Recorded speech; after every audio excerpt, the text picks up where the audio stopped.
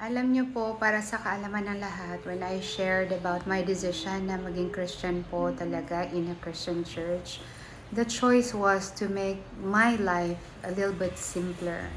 And totoo po, mas naging simple po talaga yung pamumuhay ko, pananaw ko sa buhay when I was like in a Christian community.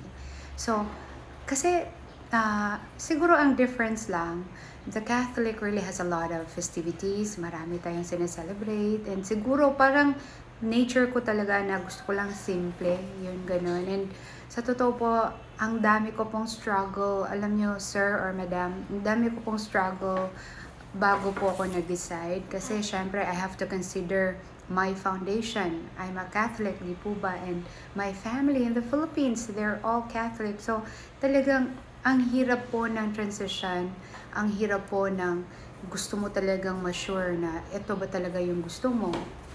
So, when I shared na nagulat ako kasi nga may pagkakapareha ang Buddhist at saka Catholic, yun po yung isa sa mga bagay na aking kinonsider para po maging isang simpleng Kristiyano. And yeah, noon po when I was a Catholic, I have this same idea na importante we respect the religion, we respect culture, we respect faith. Tama po yan.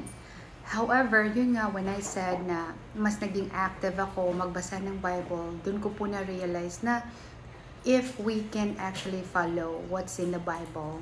Kasi, you know,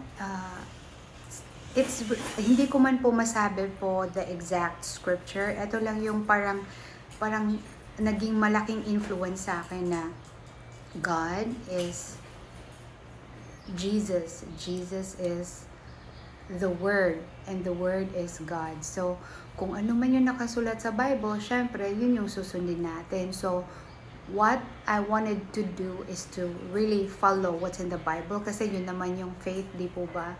Na if we believe in God, then we follow the Bible. Now, if we don't follow the Bible, then what's in it if we don't follow? So, ibig sabihin, hindi tayo naging faithful kay God. So, alam niyo po, sharing this kind of experience is really courageous kasi alam ko it might trigger a lot of differences.